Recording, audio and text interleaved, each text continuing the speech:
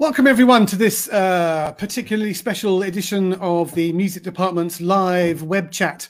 I'm very pleased to say that I've managed to coerce the various band members of HollowHead into joining me in the studio this afternoon for a chat about their music.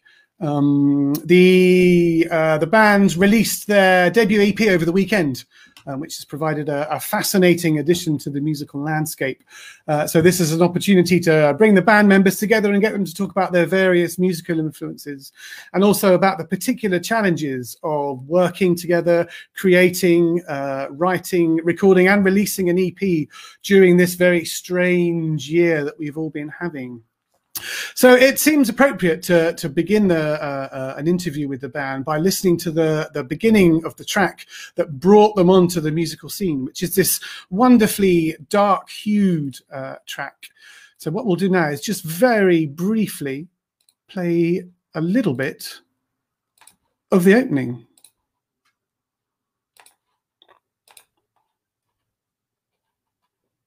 Ignore the circus leader standing by. Maybe we can try. Ignore the circus leader standing by.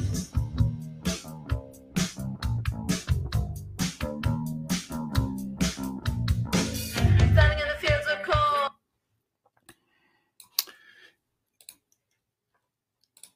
And what I'll do as well is just play you. This was what first got me hooked into this EP, about having the idea to talk to the band, was the way that their very first track began. So let's have a very brief listen to the very, very beginning.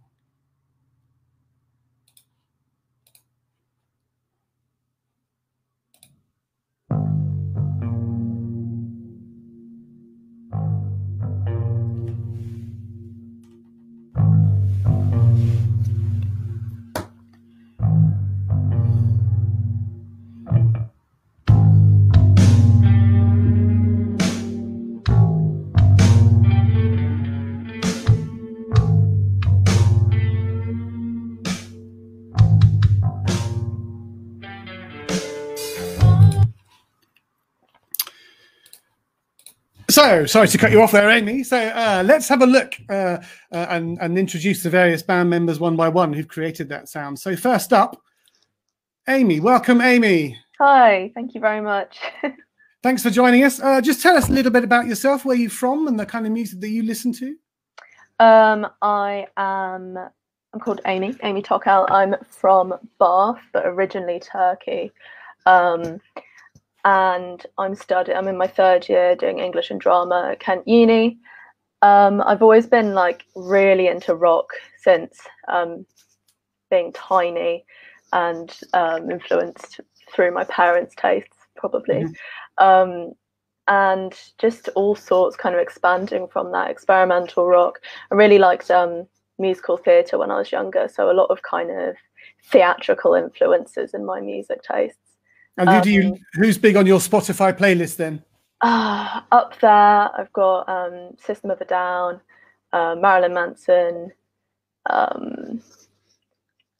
yeah, bands like that. I'm sure I'll remember some more as we go on.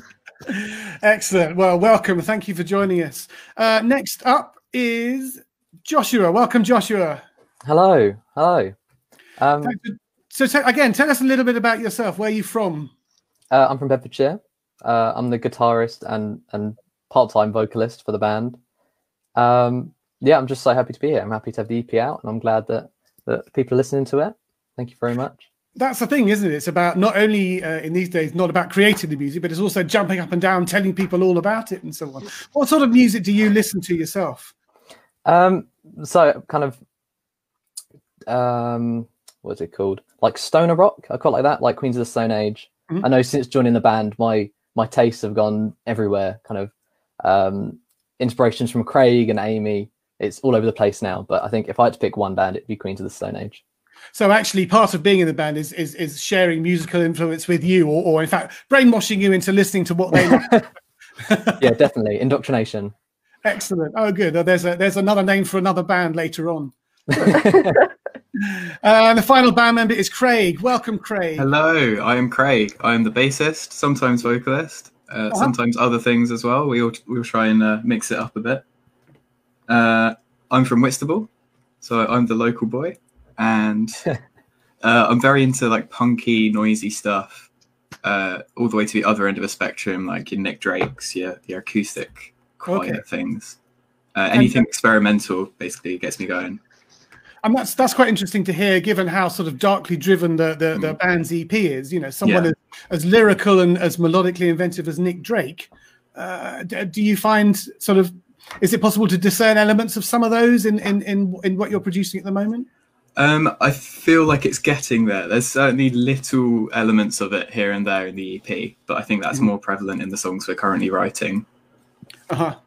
And in fact, that's one of the things to talk about. Is obviously we've kind of we've been through the various kind of lockdown systems and various kind of different tiers and so on. So there's been a lot of means in which creative work and creative artists have found what they're doing has been really interrupted and hampered and almost ground to a halt. And one of the things that fascinated me was the fact that you'd actually taken this situation and used it as an opportunity to create something and put something out there, rather than just simply stopping and saying, right, we can't do anything, so we won't do anything, as a lot of businesses, a lot of industry, and a lot of creative types are.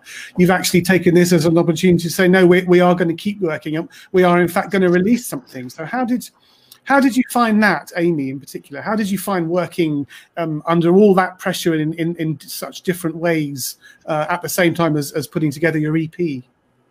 Well, I think firstly, like, it wasn't really a question of do we keep doing music or do we not. I never remember having that conversation. It just kind of was like, okay, so we were going to record, so now this is the time to do it. And yeah, it was certainly tricky, kind of having to do everything separately, and you don't have the same kind of support from your band members actually being in the room with you while you're recording. So it's a fairly lonely and frustrating experience. But no, it was really good. I think like drummers all over the internet were like, if you're drumming this, you have no excuse now. This is the best time. This is the only time you're going to get to like really knuckle down, get some practice, get recording in any way you can. So did you find that as band members you were all recording and sharing audio files and then playing and recording over the top of that and sending it back? Was there a lot of batting back and forth of media files? We did a lot, didn't we?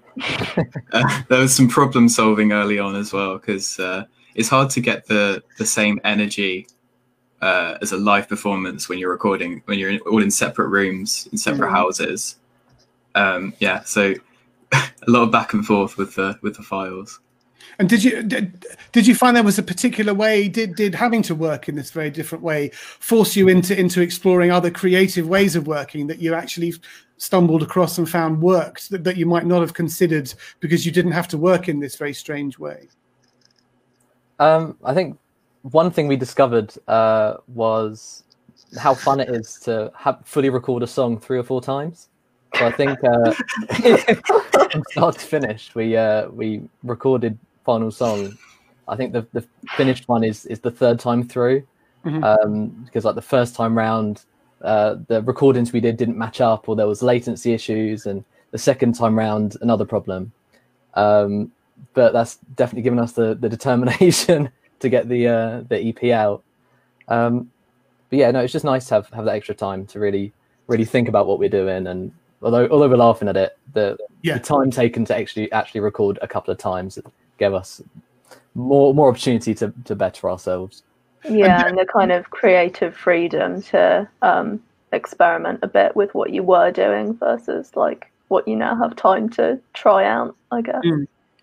Were you like everyone else, where you tried to play live together or over the internet when March hit, and you just discovered it was a complete disaster and latency defeated any attempt to actually be playing together live at the same time? What was exactly it? Right. We were like purposefully playing a beat ahead. We worked out a certain time signature that somehow worked. If Amy was a beat ahead of Joshua and I, it was a nightmare. Yeah. Couldn't work.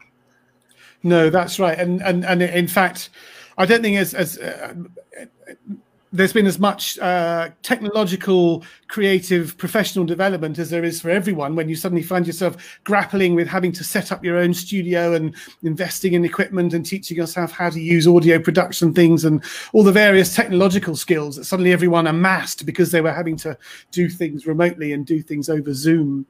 Had you written most of the material before March and before lockdown struck, or were you writing throughout the sort of March to August period?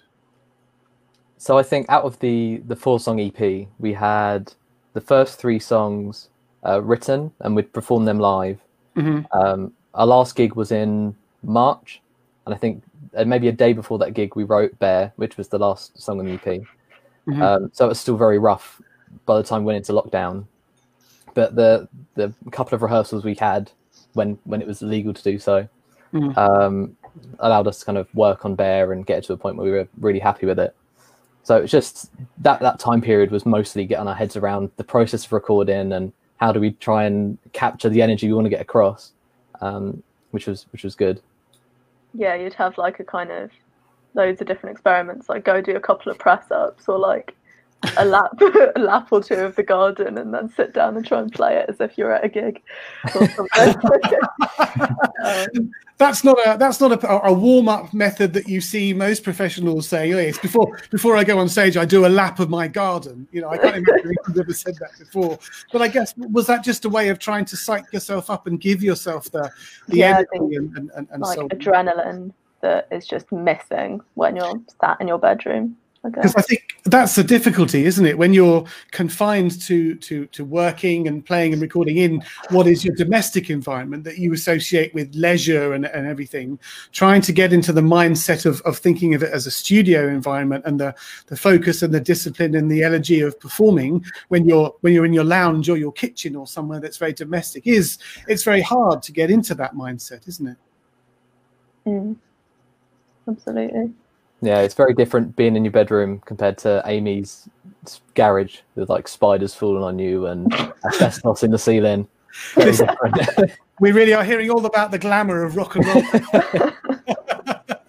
If you ever hire out your garage as a recording studio, Amy, make sure you don't mention that on your program. No. I actually bought some asbestos with me just so I could feel like getting that zone. Yeah.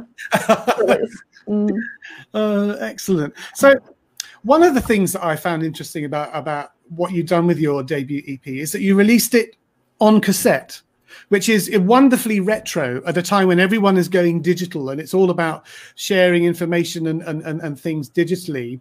You know, and I'm far older than you guys, and cassette was the medium on which I grew up. You know, every Saturday going down to the local library in Sussex and taking home fistfuls of cassettes to listen to. Cassette was the thing that music brought music into the home, and now we're in the digital age. You've decided to return to that as a medium. What prompted that decision then? So however long I've known Craig, we've both had tape decks and little mini Walkman. So we used to just enjoy making mixtapes for each other, whether it's seriously doing it or not seriously doing it. And I think that's kind of where it grew from, just kind of that tangibility of not only being able to listen to it at Spotify, but actually taking up space, something that you can look at and can hold, and just do more with than put in your playlist and forget about it until it comes on shuffle. Because I think that's the thing that the digital era loses, isn't it? You can't the wonderful gatefold albums of all the sort of prog rock LPs from the 70s that are in my collection. You know, it's the physicality of opening the gatefold album and exploring the art and the lyrics and so on that you don't get when you simply add a playlist onto Spotify and play it over your phone. Did you find that there was an interest? Did people respond to the fact that you'd chosen such a retro medium to release? Yeah, like quite a few people that have been interested in getting one are now buying tape players so they can listen to it, which is really flattering. That's lovely. So you're sort of, the band is single-handedly driving up the sales of tape. I hope so. But like something about that kind of it adds a personal sound. We were saying the other day about the kind of decay of tape, which is pretty kind of harsh. I mean, the sounds anyway when you're listening to a tape is fairly distorted, not at all clean, which echoes something that we've tried to, well, maybe slightly inadvertently, but also tried to do with our music, which is like a sort of imperfection, idea of imperfection.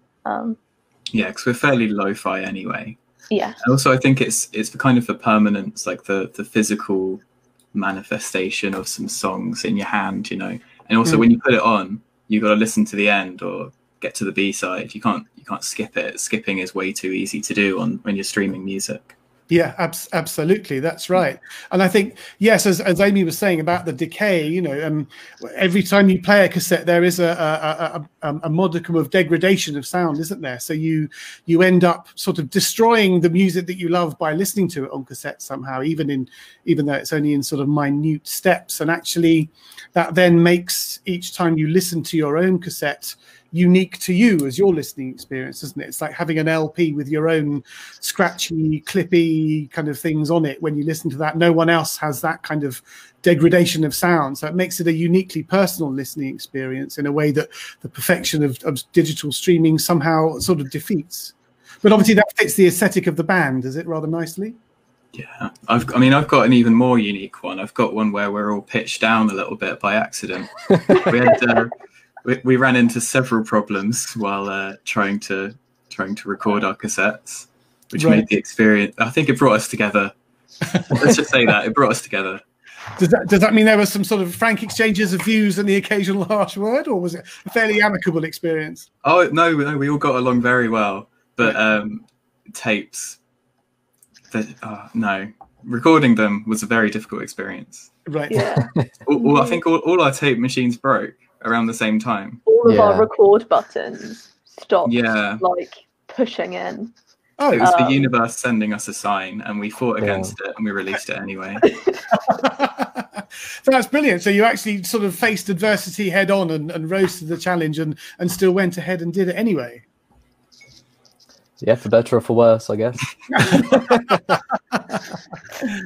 One of the really engaging aspects of the EP when I listened to it was the final track. And what I'll do just before we talk about that is very briefly play track number 4.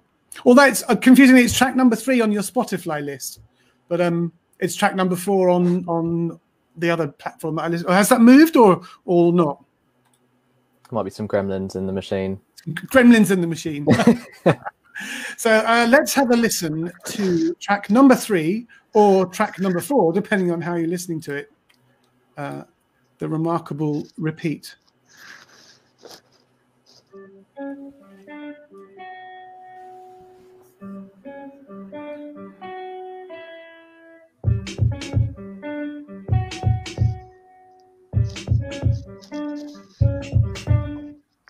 So I'll say now, but should not have done, and let that repeat, let it be and repeat. I'll take that as painted, and I'll leave that as not. There's no need to think on it and ruin a beautiful moment. Which is great. I love the kind of quirky, really uncertain. I don't know if it's deliberate or not, but quite a few of your tracks, they begin in a way that's really it creates a sense of uncertainty. So you don't know where the beat is. You don't quite sure what the time signature is. You don't know what key you're in, so it makes you continue listening until you've actually got a handle on what you're listening to. Is that a deliberate thing? Do you like slightly wrong-footing the listener at the start and then leading them in later on? I think very big for us is kind of like dynamics and changes in a song.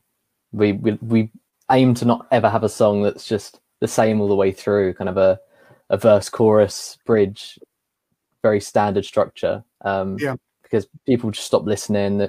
It's like they've heard it before. But hopefully, kind of as you said with the EP, because they're all they're different from each other, but then also different within themselves. They're not the same all the way through. That kind of drives interest and just hope represents us, kind of what we want to get across. Because we talked earlier, I think, about how it makes it very how unclassifiable that EP is in some ways, which I think is one of its great appeals, is that you can't just pigeonhole it as, you know, prog or gypsy folk or Dixie or, you know, or whatever. You can't just kind of conveniently pigeonhole it and file it. As you say, each song is different from every other song, and it makes it very, very hard to sort of pin that down. But that's a strength in a way, that the ability that you're sort of defeating the ability to easily classify what you do, although presumably that makes it hard to sort of, you know, link it into genre playlists on algorithms and so on. But I guess you don't mind. Yeah, and like sell ourselves when people are like, oh, what music do you play? It's like the impossible task of choosing the genre that we want to be defined as. I think we've basically unanimously decided that ska band is the the one that we want to go for. Okay. That was a joke. That was a joke. We don't actually want to go by ska band. I don't really hear 80s ska in any of those 4 tracks, but, you know, maybe your difficult second album might embrace that. Yeah, we're saving that for the album. Yeah, it's purely like acid ska. Marvelous. Yeah. So, and having heard that brief extract from that final track, I love the kind of tricksy drum machine element to it. So, Amy, how did you feel? Obviously, you're the drummer for the band. How was it when you suddenly found yourself, if I could, relegated, if that's a polite thing? Was that a collective decision, or did you find yourself regarded? No, it was a collective decision. It was really, I see it as a chance to kind of get up from behind the kit and be able to kind of, you know, stand up and perform a little bit. Whereas usually I'm kind of sat down and there's only so much you can do and so much you can project from behind a drum kit. Also, the sound of the song, we wanted to go for a much more like electronic sound. So it was like a natural decision to go for synthesized drums. Yeah, no hard feelings. I feel like that's one that kind of grew over lockdown as well. So originally I was playing drums for that one. So Amy would get up from behind the kit when we were playing live. I'd get a chance to play drums, which I really enjoy, even though I'm not as good as Amy.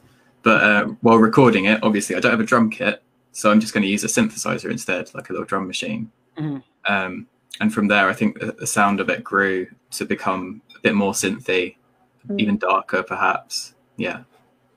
So the actual instrumentation on the final EP arose out of the way you were forced into recording it over lockdown. Is that right? Yeah, definitely. I think it sounds probably better than it would have done. You had did you have Joshua's snare over lockdown? I did. I had a single snare drum. Which I sampled, but other than that, it's all made on one of these, just a little drum machine thing. Yeah. And again, it put me in mind of one of those sort of something off Kid A, the Radiohead album, and so on. That sort of the difference between something that there's kind of live, and then it sidesteps Amnesiac, or, you know, the one that's even more sort of darker that followed, and so on. I quite like the blend. It's an interesting sonic blend, isn't it? The way you go from live drumming to drum machine. Again, it's a way that you can be more.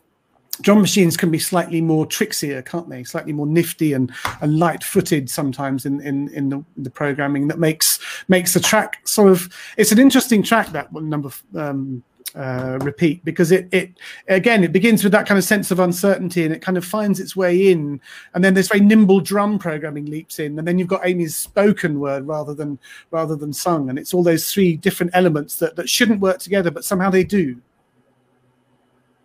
Yeah, and somehow the electric guitar works its way in there, and that shouldn't fit, but it just really does. And there's like that little bit of a hip hop influence with the production, really, with like the kind of 808-ish bass towards the end, which again shouldn't work, but somehow it all comes together. Sounds all right. That's right, and it's there's something about the guitar riffs on the EP that are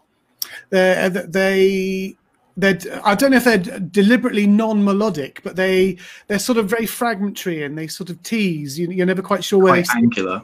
Yeah, absolutely. Which I think is really engaging, because you then sort of you need to listen further to try and work out where the beat in the bar is, or what key is it in? The first track, you know, it sounds as though that the bass and the guitar begin in two different keys, and you're never quite sure where you are, which I really like, that sense of, right, I need to listen further to see if the two come together and reassure me that I'm in a recognized key. Yeah, the nightmare we have had trying to find the key that we're writing in. I can't remember. I think it was the very beginnings of Final Song. Where we were just sat there for hours, like, yeah, but all of these notes are in it, but then these notes aren't. So it's about defeating traditional functional harmony, isn't it? It's to hell with harmony and tonality. It's just the key is the color of the piece somehow. It seems to me that the sound you create is more concerned with color, whether that's the kind of dark brooding sort of colors of the first track or the sort of combination of colors in the last. It's more about the color of a piece than it is about a particular key. Does that sound fair? Yeah, a lot of the time, kind of when we're jamming to try and start a new song, if I'm on guitar or Craig's on bass and we're playing something and it sounds really nice, a lot of the time we'll pull each other up and go, that sounds too normal. That sounds too easy to listen to. Can you change a note that's not supposed to go there? And that's where we get the angular sound, as Craig has said. That's where that comes from. Right. Yeah. There is a conscious effort in that. To actually try and not be... make it sound as horrible as possible. Yeah, sometimes we have a bit of a competition to try and make the most sounding thing. Like even the intro for A Final Song, that was a joke originally. I started playing the intro bass note just bent horribly out of key and bending it back down. And right. we ended up just keeping it. Yeah. Let's for the viewers at home, let's just share that very angular introduction so that they can hear that as well. Here it is.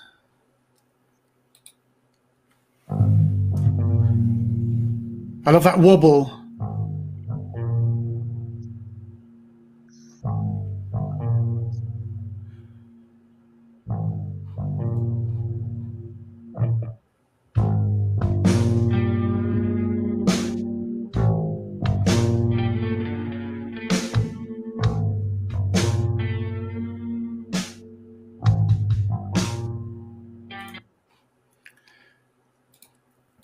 So it is, as you say, it's very, you know, there's kind of all the kind of pitch bend and so on. It creates that slightly hallucinatory quality of someone sort of staggering down a very dark corridor, not really knowing where they are, which I think is a fantastic way to you know, begin an album. And your first step onto the musical landscape is one that's deliberately sort of antagonistic and uncertain and so on. Is there I mean, you've talked about the individual influences that you have and how actually part of working together is brainwashing each other into liking the music that you each individually like. Is there a sort of a collective influence in a way on the band's overall sound, or on the aesthetic pull of the band that you've noticed or deliberately look to follow? I don't think there is, and I think that's something that we're very proud of. We've never been likened to the same band twice, which is something we pride. Right. We've got this list of polar opposite bands. When someone asks, "Well, who do you sound like?" and we just pluck one and hope it works. Right. But yeah, kind of there are some larger influences, like the spoken word. I think it's very interesting. It's very like Slint-esque with that kind of horrible guitar. Obviously the slow kind of stoner rock, but then the harsher drums. Yeah, I think it's just all over the place.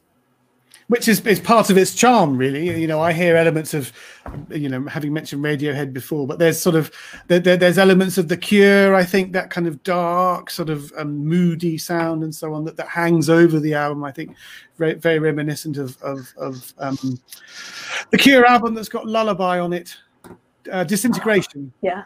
and so on, you know, all that kind of thing. So what's next for the band then? Obviously, Amy and Joshua, you're here until in some form, or you know, whatever one can, until sort of June, July graduation. Craig, you're based here in Whitstable anyway. What's the future for the band? What's next? Oh, we've got 2 songs we're working on at the minute. I think they're going to be singles. Yeah. They're going to be singles. Yeah. Cool. We're looking at the other members of the band waiting for it. Yeah. And are those songs that you've again been creating and batting media files back and forth during lockdown and tier 2 and tier 3 and so on? We have one of them was probably one of the first songs we did. We just haven't recorded it yet. And the other one was, I think, written over lockdown. Right. Completely written over lockdown. So But sending then lyrics and chords back and forth.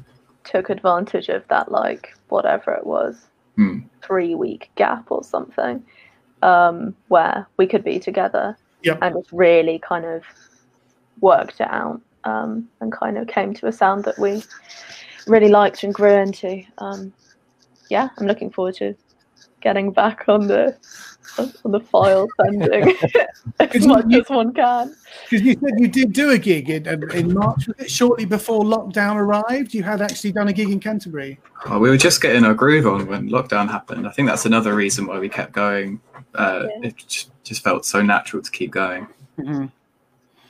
Yeah. And as frustrating as it is to sort of get your foot on the sort of grassroots gigging scene and then find that you're not allowed to, did you take anything away from the gig that you'd done as a way of keeping going through? How did you say you'd performed the 4 songs on the EP in that gig, that one gig? I think so. I think we did. Yeah. The biggest I'm not sure takeaway... if we had performed C7. Right. Not sure. Can't remember. Was that the first time we'd performed C7, or did we not perform it that night? I don't really remember. I don't think we did. I don't think we did. No. No. What I learned from that gig is that we would be famous right now if it wasn't for lockdown. Of course, absolutely. In fact, your fame is simply waiting for lockdown and tier 3 to lift. So you can resume this kind of meteoric rise. It's inevitable. Because I mean, the great thing about sort of the Kent region is that there are lots of opportunities for sort of gigging and so on. The live music scene in particular areas is quite strong. Is that something that you're looking to capitalize on? Have you got sort of ideas for gigs lined up for when they can eventually happen? I think that it's something that we've spoken about before. Is kind of the history of music in Canterbury. Obviously the Canterbury scene, like the Wildflowers and all of the bands that come from that. And it's something that we'd like to honour and kind of try and cover some of their tracks when we play. Make sure that people know about it, because I didn't know about it before coming here. And just keep it going, keeping the live scene moving. Absolutely, like the idea of just revitalising live music a little bit.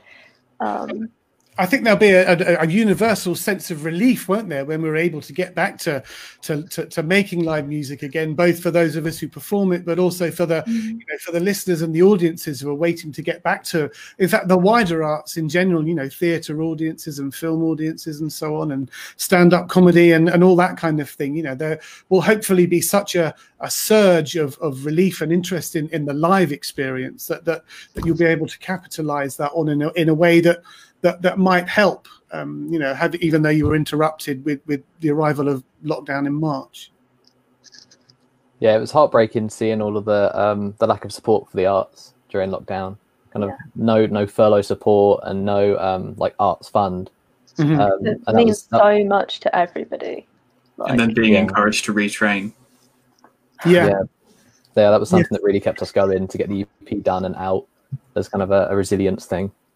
Absolutely. I guess it sort of reassures you that you are, practicing musicians and that you're artists and you're creating and all that, because there's all the additional creative elements of the EP. There's the album cover and so on, isn't there? And it's not just about recording the songs and away they go. You actually have to put the packaging together and so on. And that wonderful album cover that you have, that I hopefully is here. Where is it? Oh no, I had it open on my. I mean, I have the cassette here. Ah, perfect. That's helpful. Well, I've got one too. Oh, there we are. Big promo.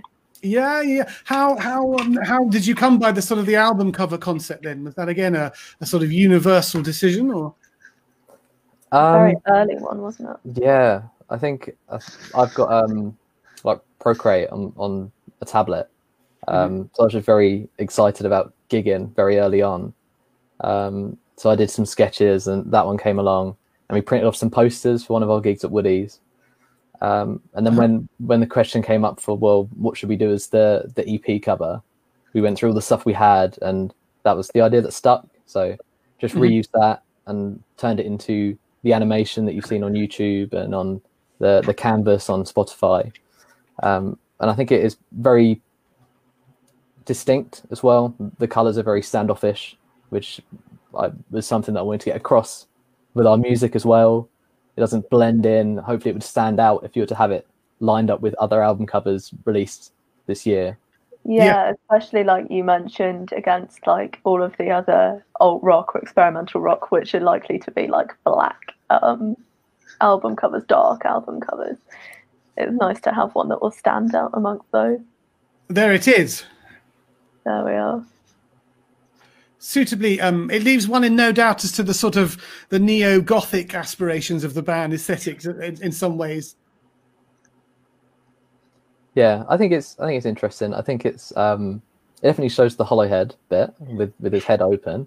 That's the furthest my certainly is hollow.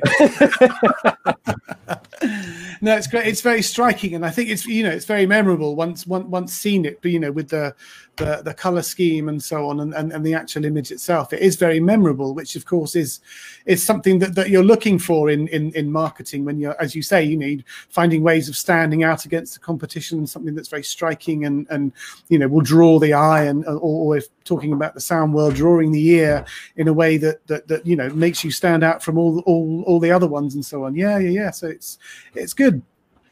So I think that brings us rather neatly to the conclusion. So thank you very much to Amy, to Joshua, and to Craig for joining me this afternoon. And for the viewers at home, if you haven't already, do take the opportunity to go and explore more of HollowHead's darkly appealing sound. Scrolling across the bottom of the screen is their Linktree web link, which is then the diaspora from which you can go and visit all their other sound streaming and so on. So my thanks to the band members for joining us. Do keep an eye on HollowHead, as I'm sure that, as Craig predicted, this is the beginning of their meteoric rise to fame once lockdown lifts, and hopefully we can enjoy the anticipation of going to hear their music live. So that's it from me. Thanks very much to the band, and thank you to everyone at home for watching.